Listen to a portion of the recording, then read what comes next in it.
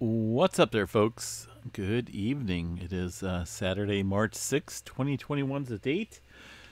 About 7:10 p.m. West Coast time here in California, and we are looking at the latest information here on the Earthquake 3D globe.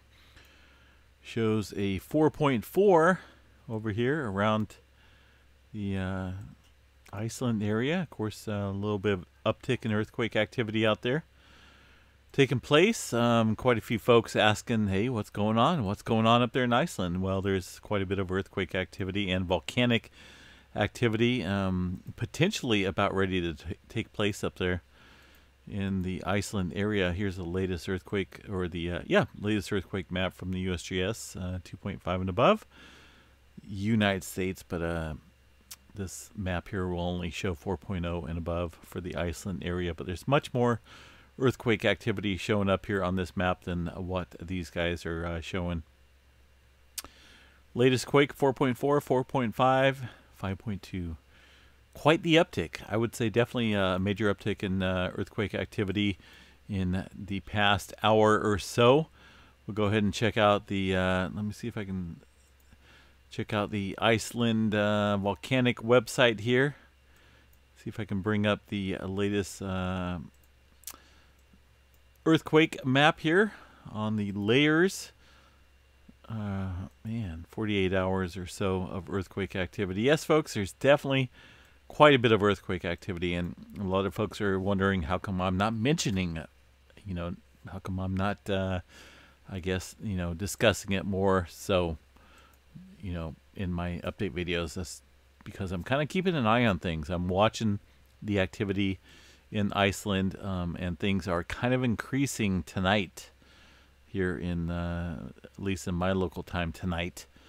That's kind of why I'm mentioning this more so than I have in the past update videos. But I haven't left this out. 17,000, more than 17,000.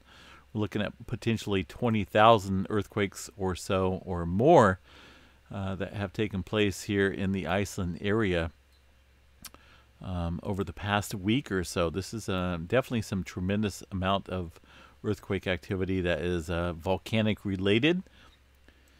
I did put out a video. I will include it at the end of this video as a thumbnail.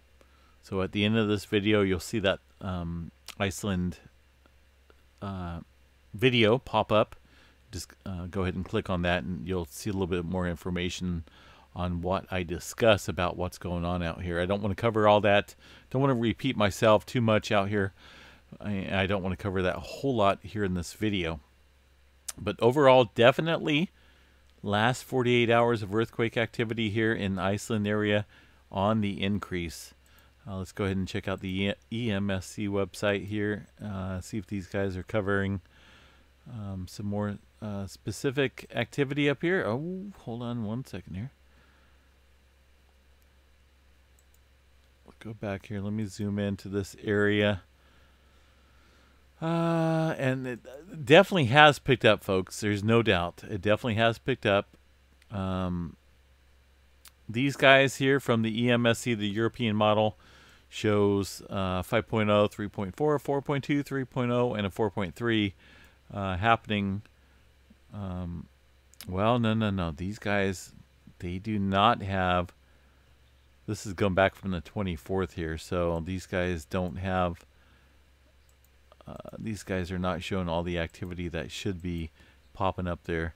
USGS actually has more activity on that map here within the last hour or so. It's really ramped up, folks.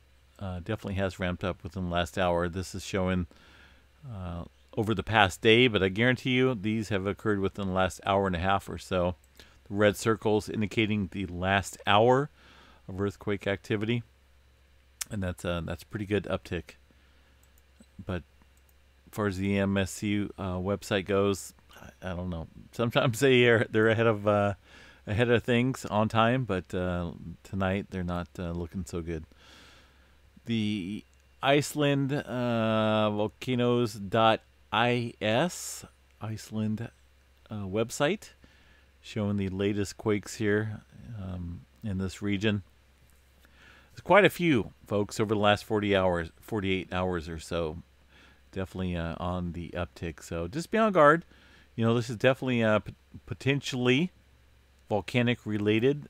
Like I said, I shared this quite a few times in my video that I put out. A couple alerts there, and this has been an ongoing alert phase from the civil protection due to an earthquake swarm in the what is that, Rick James Peninsula.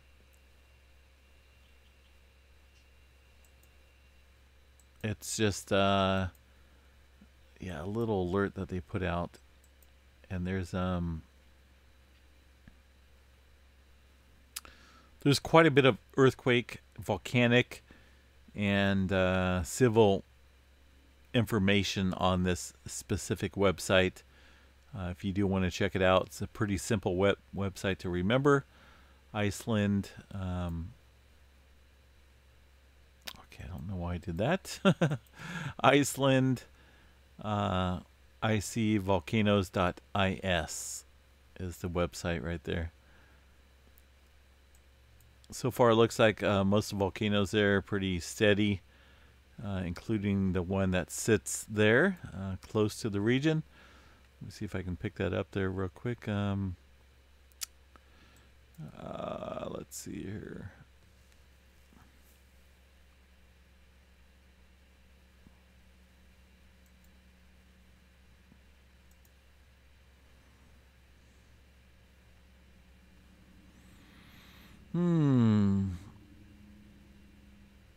How come I'm not seeing that up here right now? Kind of a little bit tired. Still feeling a little bit drained, folks. Definitely feeling pretty drained out here. But as far as I know, there's no new statement. Otherwise, it'd be listed underneath the alerts as far as the volcanic possibilities out here. But once again, I will include that video at the end of this video, a link to it, so you guys can read a little bit more information about it. But no doubt, folks, it's something of a hot topic. You know, I'm not ignoring the possibility of a volcanic eruption out there, but it's not going to be catastrophic. It's not going to be, oh my gosh, you know, the world's ending type of event. It's going to be simply similar to Hawaii's event a few years ago, where they seen some fissures open up out of the ground and magma comes up and whatnot. There's not going to be an explosive eruption, not going to be a climate change, end of the world type event. So that's kind of why I'm downplaying it a little bit, because it's not that big of a deal when it comes to the volcanic threat out here. Watch the video. Far as the rest of the globe goes, let's go ahead and bring back the all magnitudes here. And West Coast pretty quiet for the most part, folks. The main earthquake activity still here, South Tonga, Kermadec Islands area, northeast of Auckland, New Zealand. Still quite a bit of earthquake activity, aftershock activity, but there is some migration, folks. Check out that migration. There's a line there kind of going along this trench area. Okay, you got to remember, folks, we've seen some major earthquake activity in this area and this area. That's where the 8.1 megaquake struck here a couple days ago. We had a 7.3 down here. A lot of movement. So ultimately, what's going to happen within this region? Build up of pressure, and we're kind of seeing that migration. We're seeing a couple earthquakes now taking place within that middle section there of the Kermadec Trench. It's a very close area. I mean, it's a very important area to watch here, including this region up here to the north in this hook, this little hook area, Tonga, Fiji area. This whole area is still under the gun for a potential large-scale movement, but specifically as we're seeing this stretch down here. Okay, I don't think I have to draw a line. This stretches out more than 100 miles of earthquakes down in this direction, right? That's obviously, and depending on how much pressure is built up here over the years, I think it's an important region to watch very closely for some large-scale movement. But just today, quite a bit of earthquake activity, quite a few 5s, 4s, upper 5s. There was a 6.1 aftershock within the vicinity of the 8.1 that struck a couple days ago. Actually, a couple 6.1s there. So movement still on the increase, folks, in this region. Just stay alert, be on guard, be prepared. Definitely don't be panicked whatsoever, but yeah, just be prepared. Far as the most part, or as far as movement up here towards the north, the northwestern part of the Pacific Ring of Fire. A little bit of movement, not a whole lot, but some activity there north of the islands here. A little bit of cluster of quakes there, if you can see that on that map. Quite a few 5s, upper 5s, and this is the region to watch here too. You got to remember, as we've seen a lot of pressure released down here, movement to the west with this Pacific plate, ultimately down up here to the north. We could see a this kind of plate. This plate moves in a way. Oh, what's the best word to describe it? I don't know, kind of like a cracked eggshell. If you move a little piece of the cracked eggshell, it's going to move the entire plate for the most part over here, or the entire piece of that shell on this side. And I think what we're seeing right now is quite the buildup, quite the stress out here in the islands here of the states. Need to watch this area very closely. When we're seeing swarms like this in the upper 5s, lots of 4s kicking up, this is something to watch very, very closely. Up here north, another 5.1, and off the Aleutian Islands area, pretty quiet. In this area of the trench, looking, yeah, that's kind of quiet as well, but hot spot, X marks the spot right there. Need to be on alert, be on guard for this region here. Just overall, the western part of the Pacific Ring of Fire is underneath the gun, underneath tremendous stress right now. So just be cautious, be on guard out there, folks. Zooming in here to the United States real quick, covering the activity here. Not a whole lot to cover, folks. We're not looking at any major increase in pressure, any major increase in swarms. It's looking overall pretty quiet. That includes the San Jacinto Fault area, Ridgecrest area. No swarming taking place in Salton Sea. Nevada, pretty quiet as well. Overall, we're looking at just some dull activity. Pretty much a release of pressure, or at least a locked pressure time frame right now for the eastern part of the Pacific Ring of Fire, which includes the west coast here of California.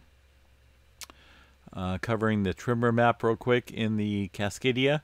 Not a whole lot to report. The Vancouver Islands area seeing some tremor being picked up, but not a lot. Only 25 epicenters of tremor today in the Cascadia subduction zone. Yellowstone National Park, pretty quiet as well. Far as the borehole seismic activity there, just a couple, well, I wouldn't say a couple, quite a few microquakes there kicking up in the Yellowstone National Park area, but nothing big, nothing that's really registering on any of the other stations. So Yellowstone, the Sleeping Beauty Giant, is quiet for now. All right, folks, we are going to jump off here. Hope you guys are having a great evening. We are barbecuing up some tri-tip steak tonight. And yeah, just kind of enjoying the evening, enjoying the weekend, so to speak. And I'm trying to feel a little bit better, just feeling pretty fatigued lately. But we're trying to counteract that negativity with some positive activities, so to speak. Barbecuing and just, enjoying the evening. So, all right, guys, have a good night. Like I said, Iceland, that video will be included at the end of this video, this update video, as a thumbnail. So if you want a little bit more technical information on what could happen in the Iceland area, will be in that video. Stay safe, folks. Good night.